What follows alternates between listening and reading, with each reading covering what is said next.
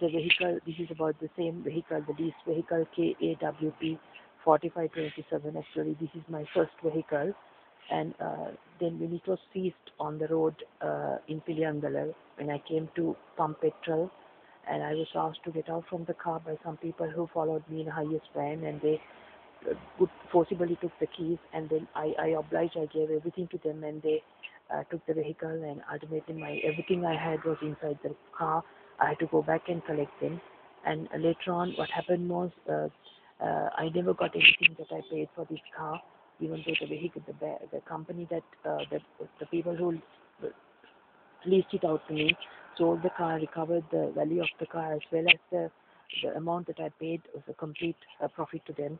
And despite all that, at the time this was seized, my baby was just 3 weeks old, and I was living alone in a faraway place from Colombo without no means of traveling.